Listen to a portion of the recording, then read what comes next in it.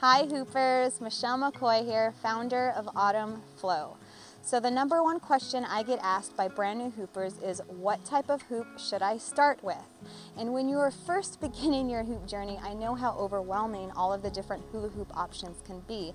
So in this video, I'm going to tell you exactly how to pick out your first beginner hoop. So the first question you need to answer is, what do you intend on learning in your hoop dance practice? If you want to first focus more on body hooping, which is where the hoop is rotating around your core, this includes shoulder and chest hooping, waist hooping, and leg hooping, then you will definitely want to start out with a larger, heavier beginner hoop such as this one. If you would rather start out by practicing more off-body moves, such as escalators, coin flips, isolations, weaves, these are all tricks performed with the hoop in your hand, then you will definitely want to start out with a lighter, more responsive hoop, such as this Poly Pro or maybe an HDPE hoop. And if that is the case for you, I have a whole separate video on how to order your first Poly Pro hoop. My recommendation is to keep a healthy balance of both on-body hooping and off-body hooping in your hoop dance practice, because they are both very beneficial and fun. So I really want to emphasize the importance of picking out the right size hoop to fit your body perfectly. There is no one size fits all. Every hoop is custom made. So when picking out your first beginner hoop, take into account your body type. You want to make sure that you're going to have enough space inside your hoop to move and explore. And all standard beginner hoops come in 3/4 inch tubing.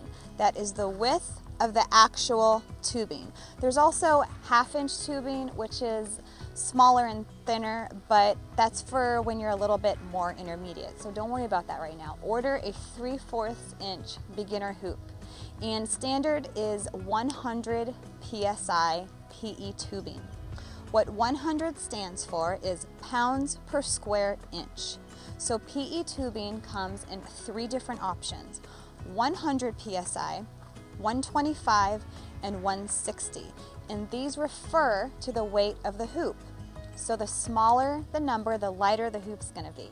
The larger the number, the heavier it's gonna be. So 160 is the heaviest, and 100 is the lightest, which is standard size for beginner hoops. So now that you know to order your beginner hoop in 3/4 tubing, let's talk about how to pick out the diameter of your hoop. And this refers to the measurement from one point of your hoop across to the other. Some hoop shops might measure their diameter by OD, which stands for outer diameter, which would be this point to this point, the outside wall of the hoop. Others might measure by ID, which is inner diameter, from this point to this point. As a new beginner, this really doesn't matter, but it helps to just become aware of this for when you become more intermediate, and it makes more of a difference in your hoop flow. So my biggest tip for ordering your beginner hoop is to get a big hoop with a big diameter. Standard size is right around 38 inches, but again, this varies so much from person to person, and you really want a big hoop because the bigger the hoop, the slower the movement's gonna be, and this will allow you to just slow down and properly learn these basic hoop dance movements with grace and confidence.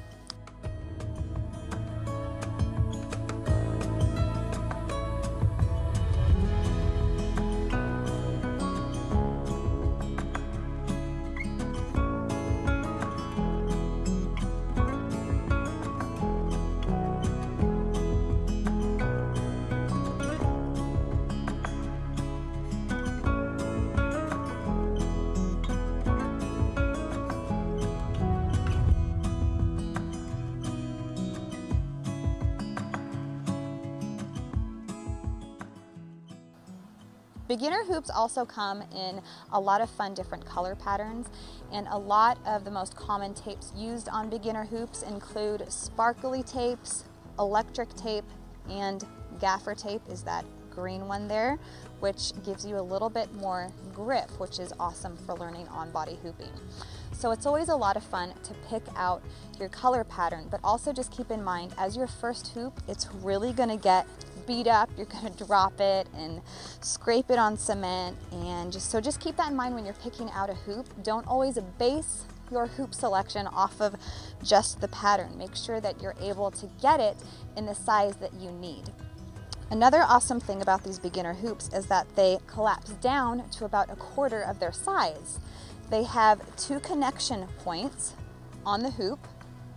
So to collapse it down, you put your foot on one connection and twist the other at the top of the hoop while slightly pushing it down. You'll get this figure 8, and then you just fold one end into the other, and there you go. To uncoil it, you just put it back, step on it, help it regain its shape, and there you go. So let's do a quick review of how to order your first beginner hoop. First, you need to know your tubing size, and if you're a brand new beginner, you're definitely going to want 3/4 inch tubing. The second thing you need to know is the diameter of your hoop, and you want to get a big hoop, so stay in the range of 38 to 42 inches in diameter, maybe even bigger than that. Third, get a hoop with a pretty color pattern that will inspire you and motivate you to pick up your hoop and practice and rock out as much as possible to progress quickly. So this video was more of a crash course as an introduction to picking your first beginner hoop.